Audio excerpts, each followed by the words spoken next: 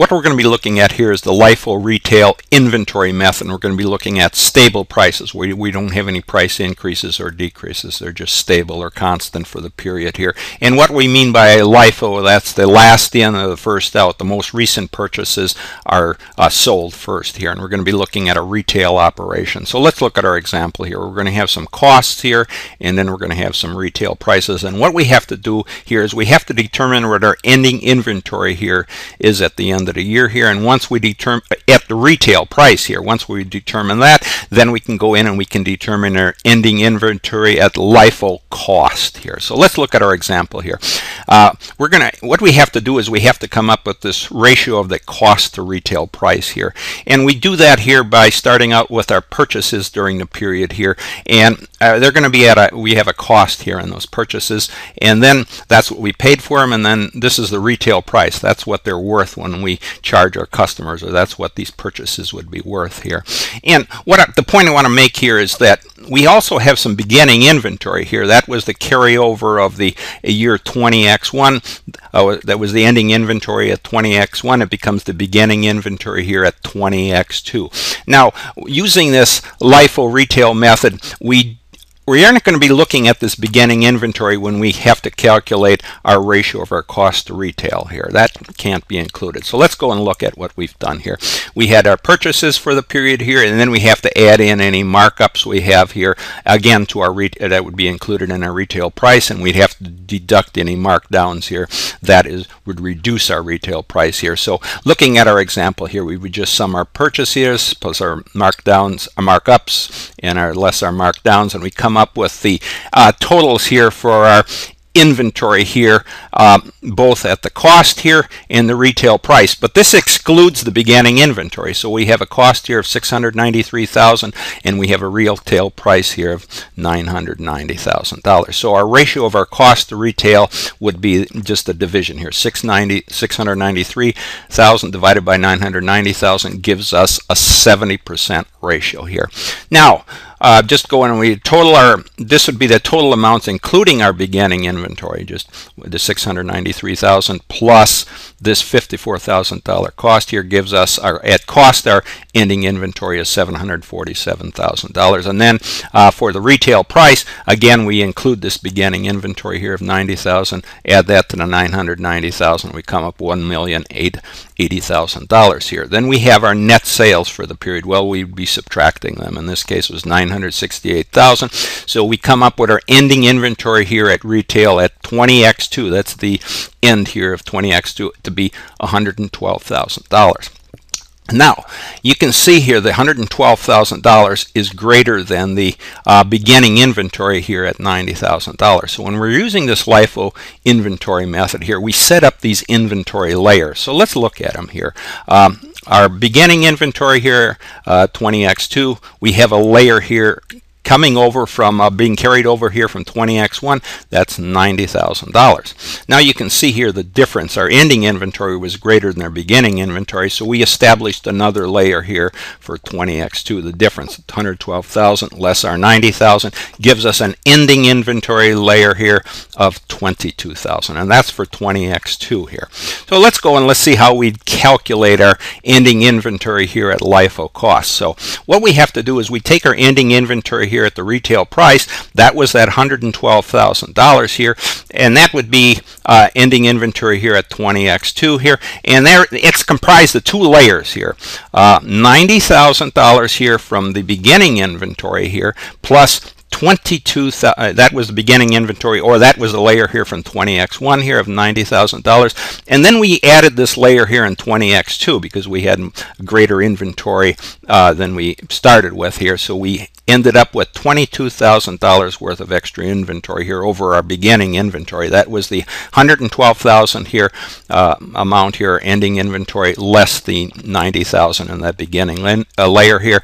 That gives us $22,000. So what we would do in this case, you can see just summing them up here, you get a total of $112,000 here, including both of those layers. Now to determining our ending inventory here at LIFO cost, we take this cost to retail percentage here. So remember here for 20x1, we had to calculate our cost to retail percentage based on our beginning inventory, and that was at 60%. Now you would take that here times your $90,000 and you get up $54,000, your ending inventory here at our LIFO cost. And then that's for the 20x1 layer, or the beginning inventory layer. Now that for that extra inventory layer that we added here for 20x2 to 22,000, you take that times 70% here. Remember, we calculated, let's go up and look at it here. We calculated our ratio to cost to retail here at 70% here, based on our purchases and our markups and markdowns here for the period, but it excluded our beginning inventory. So remember here, that layer was cost to retail percentage was 70% times 22,000 gives us $15,400. So total amount here, our ending inventory at LIFO cost, is $69,400. So our beginning inventory here in 20x3 would be comprised of these two layers, and then again that's for ending inventory at LIFO cost. The $54,000 here plus the $15,400, and you can see respective $15,400 comes would be for the 20x2 layer, $54,000 here is for the 20x1 layer. So okay, so that takes care of our first case here where we had our ending inventory was greater than our beginning inventory here. You can see that the ending inventory was greater than the beginning inventory. So what we would do here, now we come up with our second case here where we're going to go through all these calculations that let's go up here. We're going to go through all these calculations that we've done here. And it won't be the same numbers, but let's just say we're going to come up with our ending inventory here on 20x3. It's going to be say $100,000 here. Let's go look at it. Okay, our ending inventory here on 20x3, let's just say we've gone through all those calculations that we've done and we come up with our ending inventory to be $100,000. Now remember, our ending inventory here on 20x2 becomes our beginning inventory here on 20x3. So this $112,000 becomes our beginning inventory here in 20x3. So what we've ended up here with, through our calculations, just say we've come up with our ending inventory here at retail prices of $100,000 for 20x3, but we started out with a beginning inventory here of $112,000. So you can see during the year here, or for the 20x3 period, we used up more inventory than we had to use some of our beginning inventory, and it would be the difference here. 100,000, subtract that from the 112,000, our beginning inventory, we have a difference here of $12,000 worth. So let's look at how we handle that here. So our ending inventory on say we at 20x3 was $100,000, and it would be comprised here of these layers. See, we have this first 20x1 layer here of $90,000, but this 20x2 layer, well, that has changed because we started out with $22,000 here in that 20x2. Let's see it. We had $22,000 worth of it here, but we ended up with we had to account for the usage of $12,000 worth. We had the $22,000 here less we're going to have $12,000, the difference here between $112,000 and $100,000. So that gives us $10,000 here. We're going, for our 20x2, we're going to have used $12,000 worth of the layer that we had here at 22,000.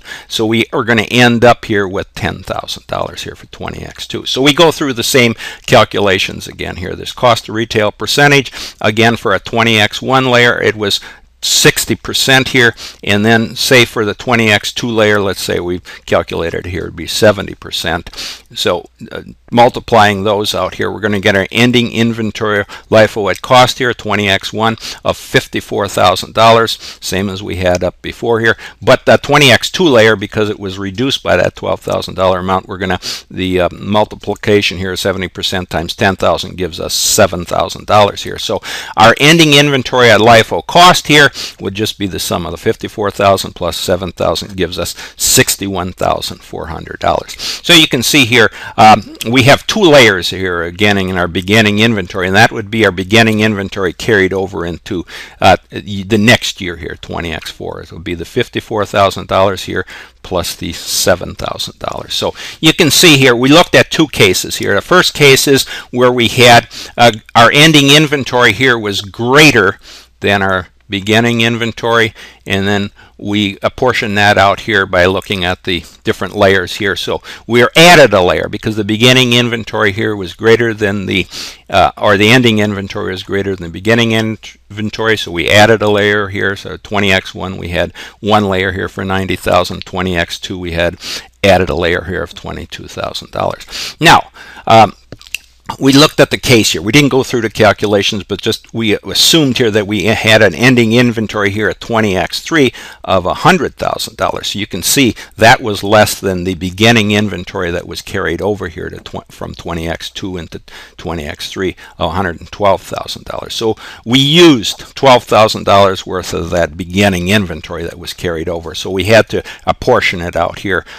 again to these layers here. And when you're doing these layers here, the final inventory, well, what you have to do is you start with the most recent layer here. So because of the LIFO, in this case the 20x2, we had to account for that $12,000 difference. So we start out with the most recent layer here, the 20x2 layer, and we reduce that here by $12,000 from $22,000 down to $10,000. And we would just proceed in that direction.